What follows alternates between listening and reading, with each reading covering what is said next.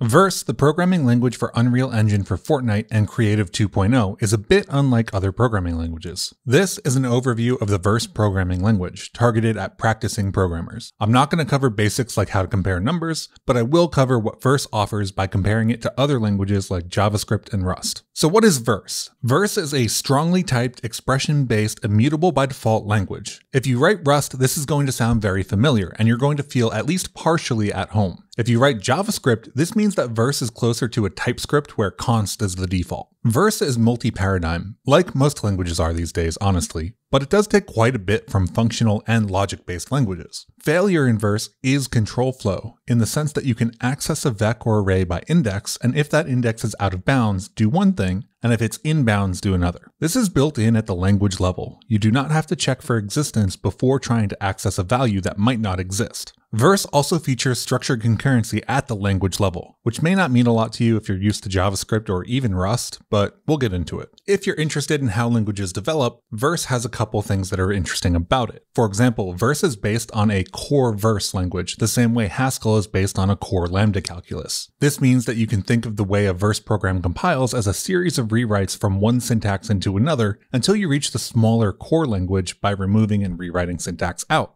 Verse is, at a high level, the effort of pushing a functional logic language out of research and into mainstream usage. In that way, it's a bit novel. You might still recognize some functionality from Haskell or Prolog, but it isn't a purely functional language like Haskell or fully featured Prolog. The spec is open, and the compiler and VM implementations are also intended to be open source licensed in the future. And if you've used such approaches before, you'll recognize a strong language-level software transactional memory implementation as we move forward. There's quite a few of the usual expressions like comparison operators and etc. Here are some of the more interesting ones. Ranges are included, so you can do 1.5 and get a range of numbers from 1 to 5. And Verse also includes a concept of option. This ties a little bit into how Verse thinks about failure, and the option type isn't really the same kind of option as a sum or a none in Rust, but it is very similar conceptually. Verse does have a concept of classes and subclasses, as well as a concept of structs with typed fields. Decision expressions like not, and or give you control over the success or failure decision flow, while a query expression written with the operator question mark checks whether some logic or option value is true. The comment syntaxes are fairly straightforward. There's the single line comment with a hash, an inline block comment with an angle bracket and then a hash surrounding. Multi-line block comments are exactly the same but on multiple lines. You can nest comments, which is kind of useful for commenting out large blocks of code, so you don't have to make sure that your comment starts in a specific spot and ends in a specific spot. You can just comment out the entire expression, including any comments inside of it. And if you're a white space sensitive kind of person, there are white space sensitive indented comments. Constants and variables end up working much the way they do in other languages. Const is a constant, something that doesn't change, and a var is a variable which can change. Colon equals is used for assignment, which is similar to languages like Go. And if we want to change the value in a variable, we use set, and then the operator we want to use to change that value. There are a couple of interesting types. I'm going to kind of gloss over them a little bit because they're not critical to using the language. The two that I'm going to mention are any and void. Void is basically kind of like unit. If your function returns void, it's not really returning anything, and there's nothing you can do with that return value. And any is kind of like the super type. We can't do anything really with a value that is an any type because we don't know enough about it to know if it has any functions on it that we can even call. Booleans are a bit of an interesting case in Verse, where true and false are actually logic literals, where logic is a type. And while in practice this does end up feeling a lot like just having true and false values, it is a little bit wrapped up in the concept of failure contexts, and how the language works as a whole. You can use the query operator or the question mark for testing if an expression is true, not for negation. Open and close angle bracket is not equal to, so we don't use an exclamation point for that like we would in other languages. And Boolean and Boolean or the and operators are the words and or, not ampersand, or pipe like they might be somewhere else. However, one of the more mind-bendy differences from other languages is the idea of failure contexts and transaction blocks. As we discussed in the intro, you can do arbitrary array access in an if expression. If an item exists at the index, then the element element variable here is that item, and that item will get logged out. If not, then nothing happens and the index access doesn't cause a panic or a crash. Now, in a language like JavaScript, this could return undefined, or in a language like Rust, this could panic and crash your program. But you can roughly think of this as kind of returning an option type that is immediately checked and unwrapped. This also extends into more complicated scenarios once you start using not, but I think the basics are okay for now. If you want more advanced videos for failure contexts and how to deal with failure in verse in general, let me know in the comments. Code blocks are almost universally used in all programming languages, but there are a couple different ways you can write them in verse. There's the Python style whitespace approach, which is whitespace based, just like Python. There's the multi-line braced format. So you've got your if expression or whatnot, and then the code block is contained in curly braces. I kind of prefer this. It feels clear to me. I like the consistency of always denoting where a block starts and ends, but I know that people prefer whitespace instead. And there's even a single line dot format, which I'm going to be honest, I don't find myself wanting to use, but it is there. And I do know that people love things like this in JavaScript or other languages. So it's there if you want it. Defining functions is pretty similar to other languages. You've got the name of the function, the arguments and their types. Optional arguments are signified with question mark, and default values can be provided for those optional arguments. The body of the function is last, but we can get more involved. Here's an example that is basically the extreme example of the function definition syntax. We've got the function name on the left, a specifier after that, the arguments and their types, followed by the effects that this function contains or runs, the return type of that function, and then the function body. The specifier on the function name is related to things like the visibility of the function in a module, or if it's overriding another function for a class, while the effect after is part of the function type signature and can change how you interact with this function. For example, looking at the function that we just defined, it uses the effect decides. Decides means that you have to call that function with square brackets, because this function might fail. In all other cases, you call a function using parens, which is pretty common in languages.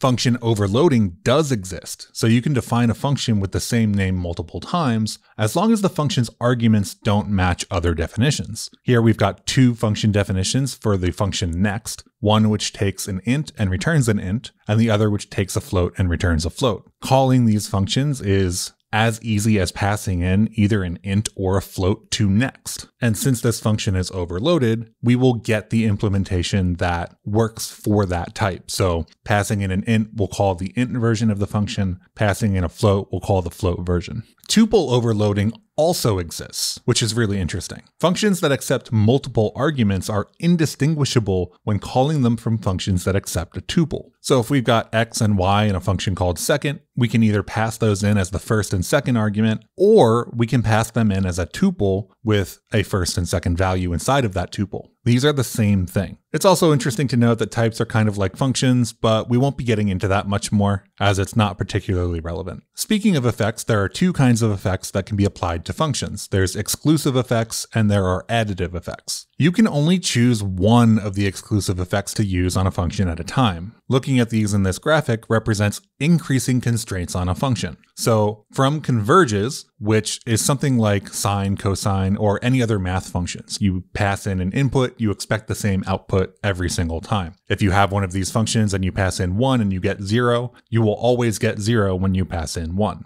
And as we move down the list, these restrictions get a little bit more relaxed. We can tell a little bit less about each function. So the varies effect basically means the function isn't pure. Maybe it introduces some randomness or uses a random number generator. It's not guaranteed to produce the same output for some input. If you give it a 1 as input, it's not guaranteed to produce 0 every single time. It could give you back anything. The default effect that's applied to these functions is no rollback. And that can't be user specified, so don't go looking for that in code. You'll never see it. But one of the more important effects to be aware of is transacts, which means that we can roll back things like state mutations or anything that happens inside of the block inside of our function if anything goes wrong. This is something that's important to know about when you're using failure contexts, because you can communicate the ability to roll back the effects of your function without exposing the internals to users. Additive effects then are basically pick one, pick all, pick none. It doesn't matter. Use as many as you want. These can be used, of course, together or not at all. The two additive effects right now are decides and suspends. Decides implements a fallible function, something that can fail, whereas suspends is what we'll call async functions. In addition to the typical ability to loop in different ways, we also get the case keyword, which is basically Rust's match operator, as well as defer, which is basically Rust's drop trait. Defer will execute some code when leaving a scope or block of code. So it's pretty useful for cleaning up. And when it comes to async functions, Verse doesn't so much use yield or await, but rather structured concurrency. The value that represents an async computation is called a task rather than a promise or a future. Unstructured concurrency also exists with the spawn keyword, but it's discouraged in favor of the structured variations. The structured variations then are sync, race, rush, and branch. Sync will run two expressions concurrently, while race will do the same, but it will cancel the loser. So one of the two expressions will return first. We'll consider that the winner. We'll return the winner's result, and we'll stop executing the loser. Rush is very similar to race, but the losers, so to speak, don't get canceled, so they just keep running. You can think of branch as kind of like arbitrary async code. It's basically rush, but there are no winners, so we don't return any value here. We just continue